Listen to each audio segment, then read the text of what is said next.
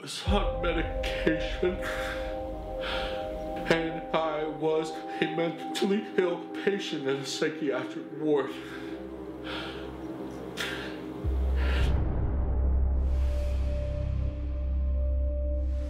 Well, Mauro, this is an absolutely fantastic project that you've put together, but I mean, you had to bare your soul a little bit to do it. So I got to ask, first and foremost, I mean, what was the idea? What was the logic? Why did you say, I'm willing to put myself out there like this? When I went to Toronto in 2006 to work for the Fight Network, I befriended a guy by the name of Haris Usanovich, 15 years younger than me at the time, in his early 20s, just out of Ryerson University, and an editor and an aspiring cameraman and filmmaker.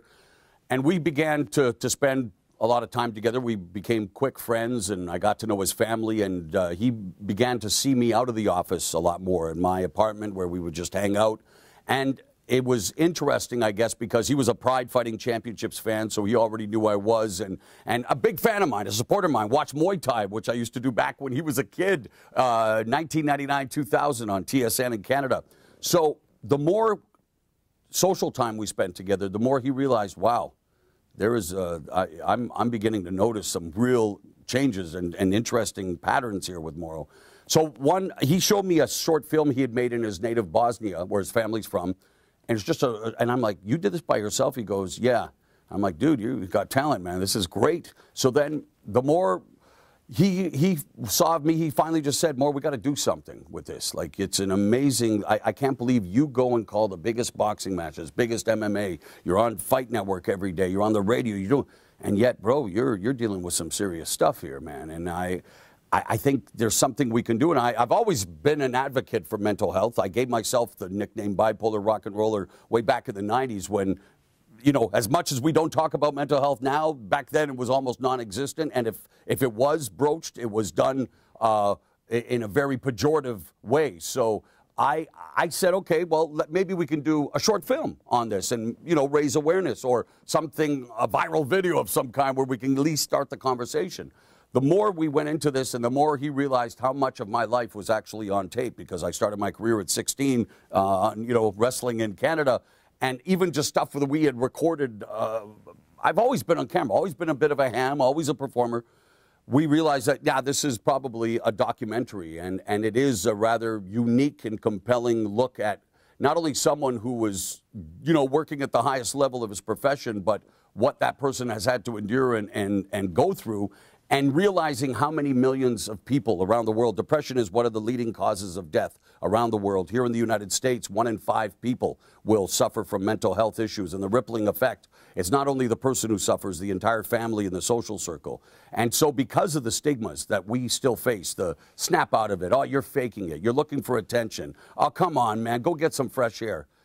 I want people to realize, no, this is legitimate, and you see it in all of its rawest form. And I don't mind being the proverbial canary in the coal mine. I don't even mind being a casualty. If this were to cost me some work, so be it. Thankfully, Showtime, WWE, Paramount Network, all of my media friends, the amount of feedback I've received, first of all, is humbling. I got goosebumps. But the support and the fact that so many people are saying we need this now. You have inspired me to phone a therapist. You've inspired me to tell my wife. And it really is about the men, John. The alpha male syndrome that we all, especially in my world and our world, where, you know, you show weakness, they say, or you're ashamed of showing the fact that maybe you need to cry, or maybe you need to get some help. I want to make it so that it's okay to not be okay. I want people to realize that there is hope for everyone. The fact that we are losing so many people to suicide because of a stigma. I've looked at the chandeliers in the hospital room, the light fixtures, wondering if it could hold my weight. I know the feeling.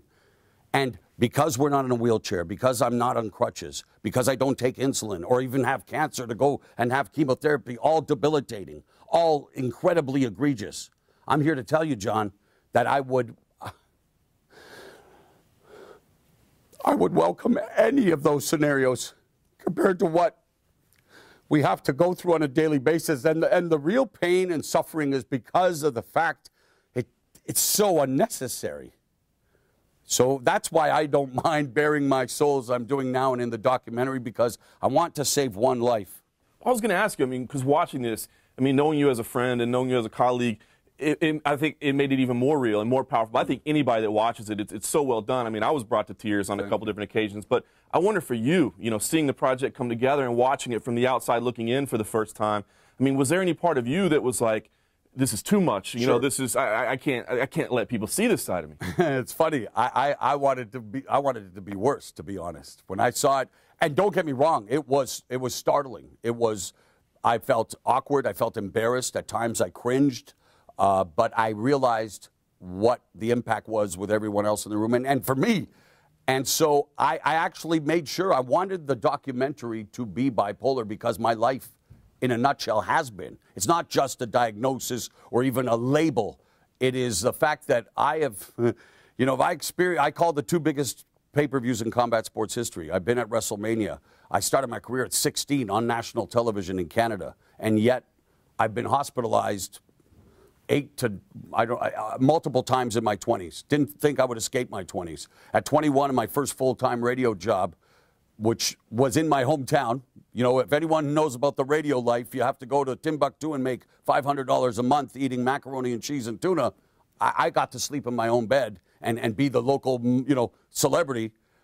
Within months, I was hospitalized and because I was still dealing with the death of my best friend at 19, Michael Jansen, which triggered my first real big meltdown that led to my diagnosis. But I wrote a resignation letter because I realized this is not for me. I mean, I did what I did. I was on TV. God, you know, gave me my opportunity to be what I wanted to do, but I'm done. I guess I have to get a regular job or live at home. And so I wrote the letter. My father, he and I have had an interesting relationship my whole life, old school Italian. The discipline was maybe borderline criminal at times growing up, but, you know, I love my dad, I love my mom, I love my entire family, and they've been there for me throughout this whole ordeal. Thankfully, he didn't send the letter. And the program director of the radio station, this is 1991, Brian Laver in Chilliwack, instead of saying, well, what are we doing? This guy, we just gave him a job. He's going to be gone 3 months. Are you kidding?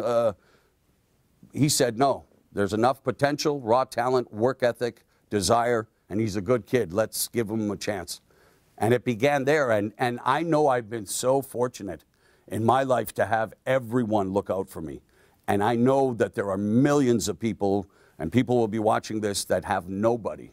And that is what breaks my heart. And that is what makes me say, you know what? Yeah, I'm a combat sports announcer. I've had a great career. I want my legacy to be just trying to save people's lives through advocacy and through action. This is just the beginning, John. This documentary is just a launch pad.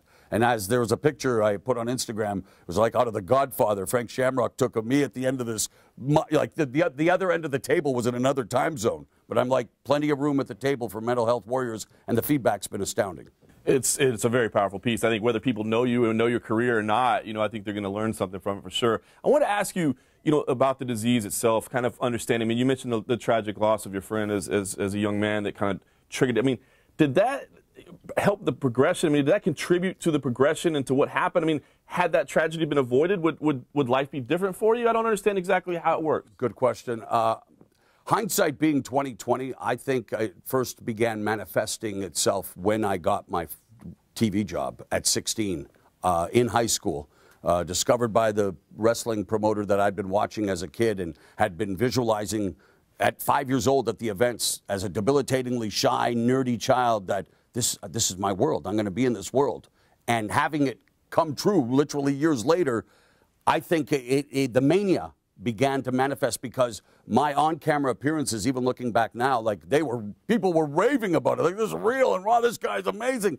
But it's pretty extreme. It's pretty manic. So, and that is the gift that comes with the curse. And that's the bipolar. Because I believe and I wish my best friend was still here because, wow, what a journey it's been. And he was a bigger boxing fan than I was. He told me at 18 that I was going to work for Vince McMahon one day. He died at 19. I worked for Vince McMahon at 46.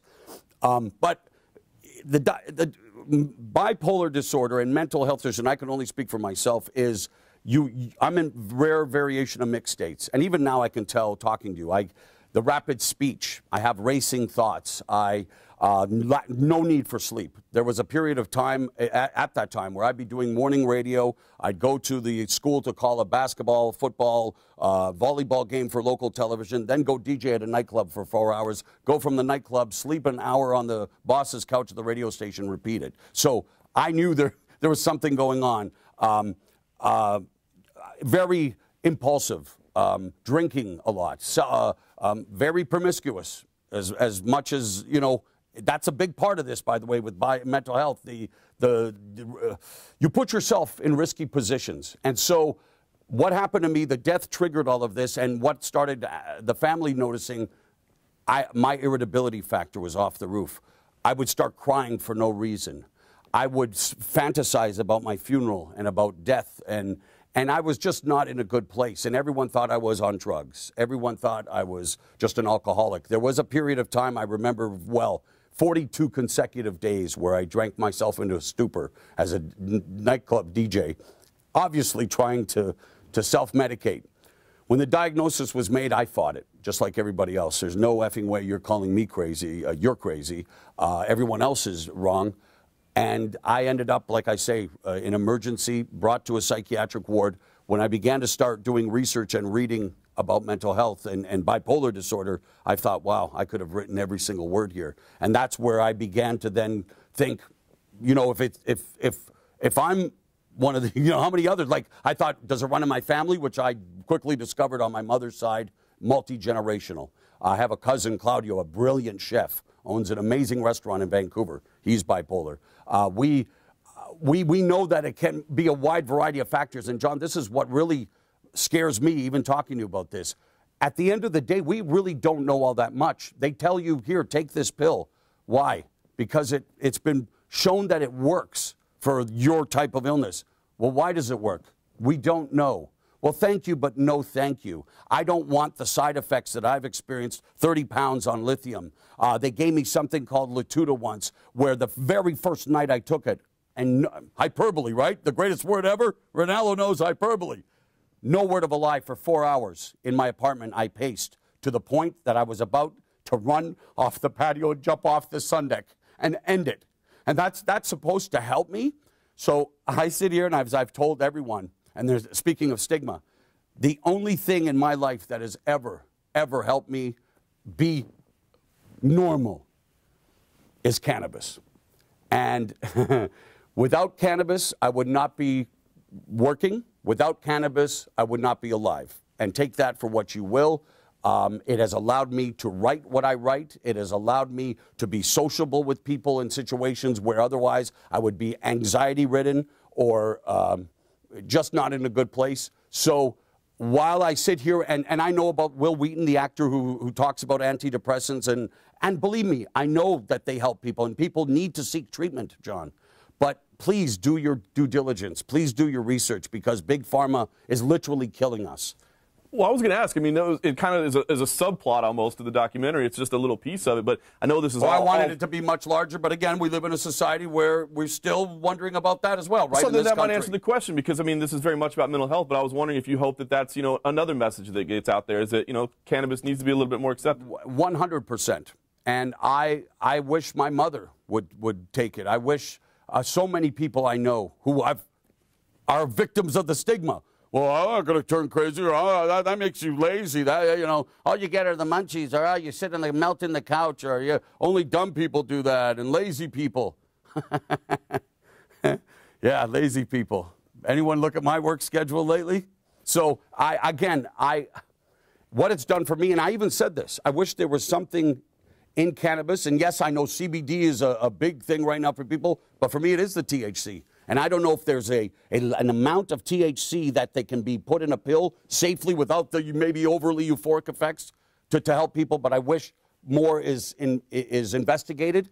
And on top of all this, John, when it comes to mental health treatment, and even me now dealing with it for 28 years, and it's a constant work in progress. There is no cure, my man.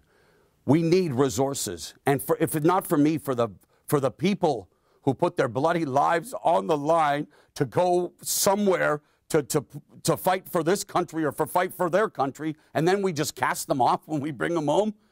They need mental health help. We need to put millions of dollars, and again, as I know cancer is the worst, I get it, but we all know about cancer. We all know, we discuss it openly. Why can't we do the same thing with something that is literally killing people because they can't talk about it, or they're made to feel like they can't talk about it? So what is the overall goal with this? I mean, education, you said, kind of smashing the stigma is something that you say in there, but what really can be done? As you said, I mean, we need funds, we need resources, so give me the overarching goal for this project. The main goal for me was to show people what mental health really looks like, and to show the positive, because I'm fully functional as a human being and successful at my job, to show the drawbacks, the impact on families, to educate, to have experts talk about the illness and what it is, but mainly to try to get one person sitting out there watching this documentary going, oh my God, this is me. But I haven't been able to tell anybody because I've been ashamed, I've been embarrassed. Maybe I don't need this rope. Maybe I can put this rope down and make a call and get some help. And already, just with the 30 seconds and the 1-minute teaser, and whether through Instagram, Twitter, email, I can't tell you how many people have already said, save their life, or try to save their life. So what more, I mean, as a human being, guys, I know, yeah, we want to succeed in life. We want to have a career.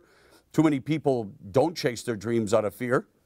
I'm mentally ill. I never stopped chasing my dream. So please, just don't suffer in silence. And I know people out there are going to be watching saying, yeah, this is all nice and what a feel-good story, but so what? The next day we go on with our lives, and there's so many people that are living with this condition right now that, well, how dare you, now, like people are ashamed. They're embarrassed. Of what?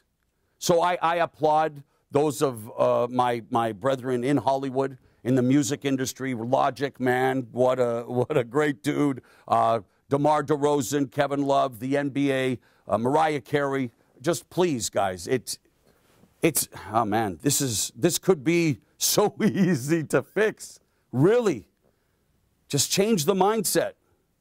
What should people do if it is that one person that's watching and they say, I identify with that, I know exactly what Mauro's talking about?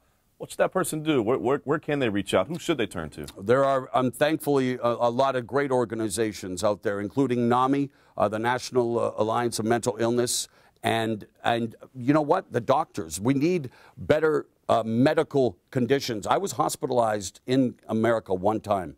I have money, so I thought I was paying for the best treatment.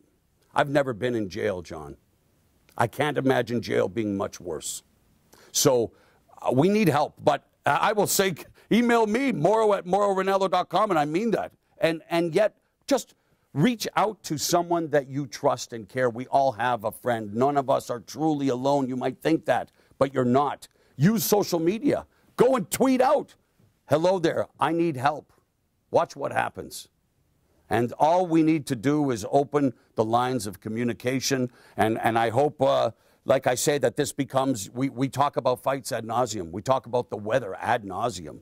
We talk about reality shows ad nauseum. Can we start talking about something just a little more real? What you've accomplished in your professional career is amazing by any standards, but knowing the daily battle that you have, I think it makes it even more incredible. But where do you see your future? I mean, where do you see yourself growing professionally, doing? I mean, especially knowing how much of a struggle it is on a daily basis for you to get to work, basically. Yes, John. Yeah, you're right. I mean, not even 50 years old, and everything I could have imagined, and then some. It's incredible.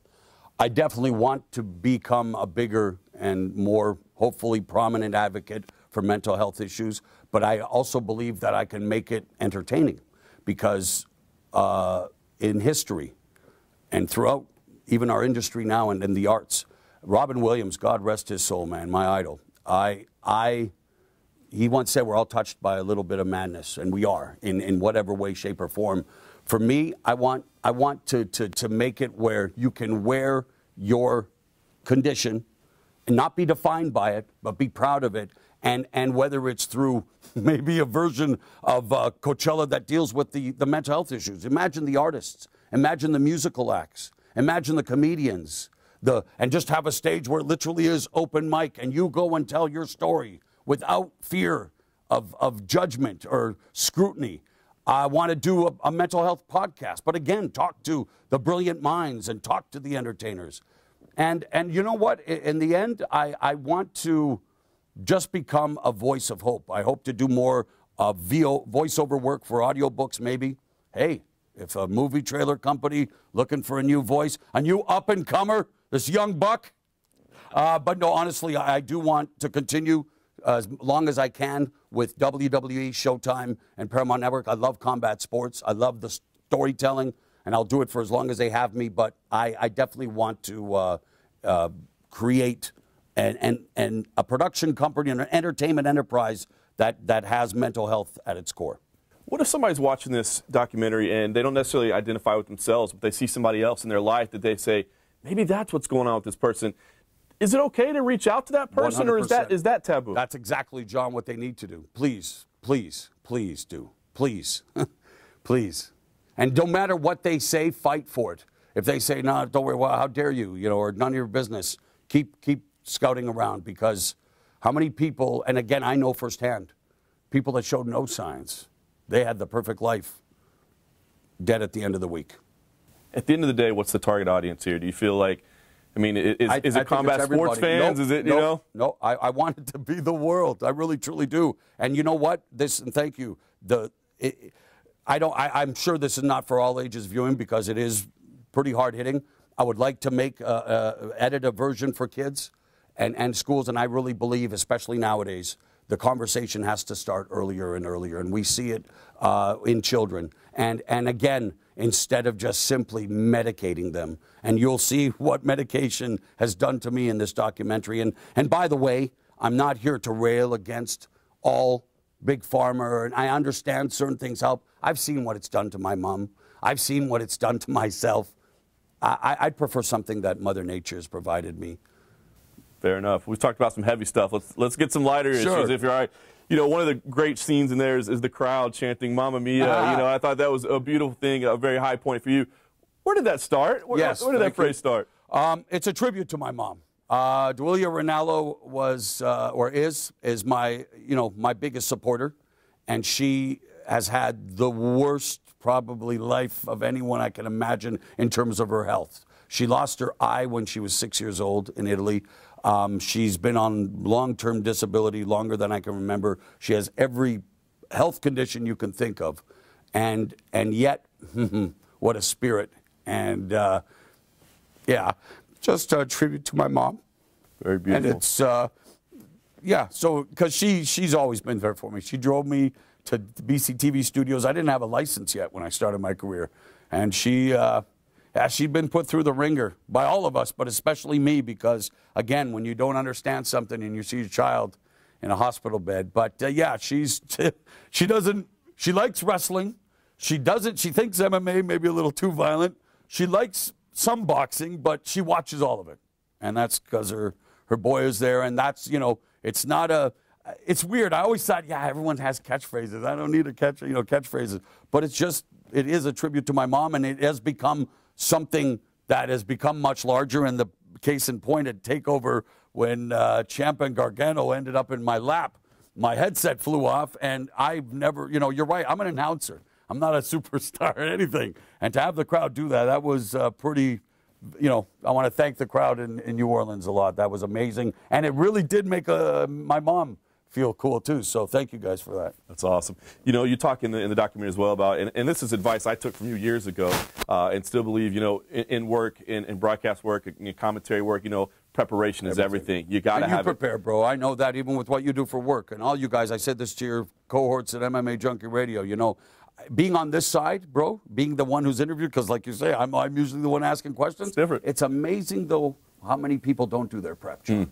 Well, where did you get that from? I wonder, I mean, was that something that you just realized, or did somebody instill that lesson? Born, my friend, and you'll see it in the doc too. For whatever reason, a curious mind. Out of the womb, I was obsessed with knowledge very early. I was reading newspapers and books at a probably much younger age than I should have, and I was obsessed with reading, and it's been something I take to this day. I remember about in my 20s, I used to have the newspaper, and my friend's daughter, she was 5 at the time, I came walking up, and she goes, "Mommy, Uncle Mauro doesn't have a newspaper. Is everything okay?" Because I have it. So I'm just, it's weird because I try to incorporate as much as what I know or hear. Like I try to stay on top of pop culture, the music entertainment industry, because I truly believe that not everyone watching is going to be a diehard fan, but I hope I can try to connect somewhere. They're like, "Hey, that's pretty cool, and now I get it," or might just think, "What's this idiot talking about?" Well, you know, MMA fans, we like to claim you as our own, but you're doing some pretty big boxing stuff these days too. So I want to get your thoughts. I mean, for years it was like MMA versus boxing, and MMA, you know, you couldn't be a fan of both. I think that's changing now. But what's the idea? What's the state of boxing right now? Give me an idea of the health. I have to tell you, man, and again, I've been just blessed, my friend. Do you understand? Like I took over Showtime Championship Boxing at the end of September 2012. The beginning of 2013, Showtime signed Floyd Mayweather Jr. So in my first year of doing championship boxing, I am calling the biggest pay-per-view star in the game's fights against Robert Guerrero, Canelo Alvarez, and so on and so forth. Boxing, and take it from my Hall of Fame broadcast partner, Al Bernstein, who is, you know, the preeminent, I feel, analyst and voice in the sport. You know, he's done this for over 30 years. And this last year and what we continue to see right now may be the best of them. And that's a huge credit to a man that not only championed my cause with the documentary, but Stephen Espinoza making things happen. And, John, it's just like what happened with the Monday Night Wars with WWE and WCW. Competition in any form should push everyone to be their best. And I believe that MMA, you know, and the success of the UFC and you know, Bellator, all these promotions, it propelled boxing to get, you know, its head out of its butt, although at times the politics are still there. But what I mean is they had to put together the big fights that fans want to see, the best fighting the best. And now, I mean, in 1 year, sir, 2017, Anthony Joshua versus Vladimir Klitschko, 90,000 fans at Wembley Stadium. Anthony Joshua, Carlos Takam in an indoor boxing record, 78,000 in Cardiff. Mayweather, McGregor. You know, it's, and again, you see me getting excited the way I do about a lot of stuff, but, and this is not just to sell it. Boxing's in its best place. ESPN, we have, of course, Showtime, HBO, we have Eddie Hearn wanting to make waves. And again, this will hopefully make everyone say, okay, we got to put our best foot forward and put out the best product. And yeah, it's a great time to be a fan of combat sports, really. It is. You mentioned the crossover fight, of course, Mayweather McGregor, and we still hear rumblings that is Floyd going to get in an MMA cage? What did I say when they asked me about Floyd Mayweather and Conor McGregor in the boxing ring? He will do what Floyd wants to do, and we will watch it. As much as, you know, look at 50 Cent now with Scott Coker. I know you're hanging your head, but brother, you're a journalist, right? I've never called myself that. I don't have a degree. I'm a broadcast personality, play-by-play guy, announcer, whatever. But the reason I say that, look at the rankings, John, or whatever ratings are. We don't live in that world as much as we would love to. We have to put butts in seats. We have to, well, they have a new TV deal, but we have to sell pay-per-views or sell events. And whatever it takes, it's a noisy world. There's too much choice. And for me, honestly, in my position, I've lost a lot of work, believe it or not, as much as I work, because everyone's booking the same night and there's competition always. So for me, we have to do whatever can make noise. Scott Coker wants to make noise. Should 50 Cent fight? Probably not. Again, if he steps in the cage, are we going to be watching? Probably yes. I will absolutely be watching. So when you hear of like a Chuck Tito 3 possibly happening, I don't want to see it. It's because I love and respect them so much, and I don't want to see them not embarrass themselves, because I don't want to disrespect them like that. But come on, guys. And you know, look at Muhammad Ali, the greatest of all time, marching him out at 38 to face the wrath of Larry Holmes. I still think, honestly, the people responsible for putting Ali in that situation should be in jail. especially fighting. I understand baseball and basketball and even football and hockey. Those two are very, violent sports. Fighting, you don't get better with age. The Randy Coutures, the Bernard Hopkins, George Foreman, outliers. Yeah, definitely. Let's talk about another crossover athlete then, Ronda Rousey. Woo! Lifelong, wrestling fan that you are. Give us the evaluation. How's she doing over there? When Paul Levesque, Triple H, texted me about Ronda Rousey coming to WWE, I'm not going to lie. At first, I was like, wow, this schedule, she thought she was under the microscope before in the spotlight. I mean, WWE is a machine, a marketing machine. And as much as I look at boxing and UFC or MMA, Bellator, all of us, you look at WWE and its global reach, but the social media, it's a juggernaut. And I thought, considering, as we now know, how she handled the losses, and hey, in my condition, I may have been a lot worse. I just say, I wondered, I go, wow, is she going to be able, even though I'm sure she's not going to have the same schedule, and I know Brock Lesnar has an amazing schedule, but I mean, in order for her to gain the respect of the crowd and even her peers, she's going to have to put the work in. He told me she was fully committed, and so when I saw her, and let's face it, her microphone work has never been the best, but so what?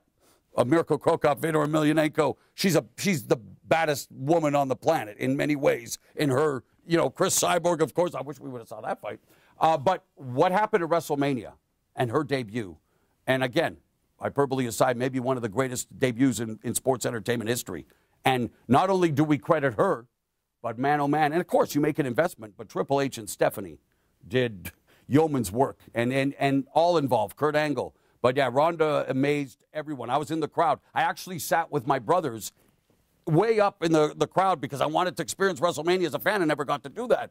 And I'll tell you, she had the biggest pop of the night. Still gives me goosebumps. So if she can, continue to improve and stay hungry, because that's the other thing. She was one of the biggest stars in the world and make all her money. So, but from what I understand, she is fully committed to the cause. So I'm cheering her on.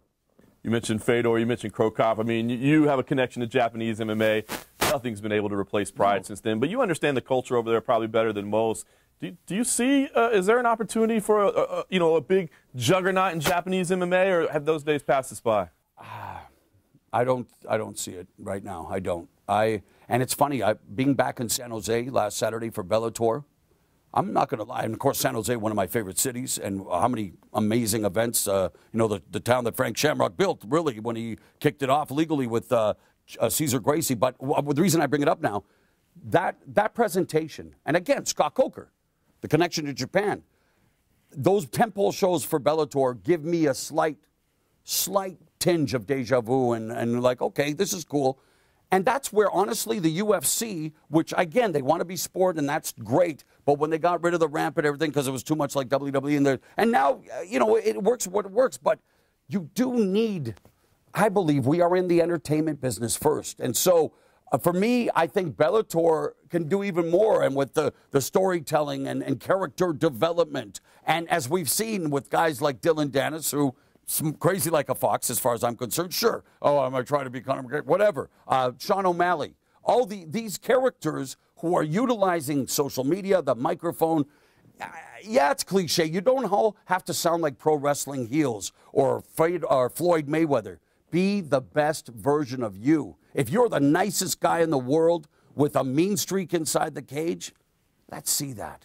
If let's hear you market yourself, man. Well, I was going to say, man, I think there was a time when it was probably necessary to differentiate from pro wrestling, right? When people were trying to educate on mixed martial arts, but now maybe not so much. Buddy, anymore. I've always said this, and you brought it up in the past about boxing versus this, boxing versus that. When I left Bellator MMA on Saturday night, and I was walking backstage, there was a section of the audience, and I heard the cheer, and I'm like, what the hell are they saying? Like the fights are over. Maybe it's these local guys, and I'm listening. And they're chanting NXT at me. And I cheer, I acknowledge them. They go, so that's an MMA crowd acknowledging NXT. When I go to, buddy, there's so much. And I believe there's still so much crossover to be done with all three in terms of whatever they want to do. I mean, I know business and ego and we're the monsters. But I think there's so many fans that are fans of all three, and if you're not, that's fine too. But definitely you can coexist. You're no longer a pariah. Look at DC, Daniel Cormier, who was in the house on Saturday, and so many mixed martial artists are pro wrestling fans, and vice versa. Who's the greatest mixed martial artist of all time? The greatest mixed martial artist of all time is, get ready for this, 3 letters, 1 word: yes.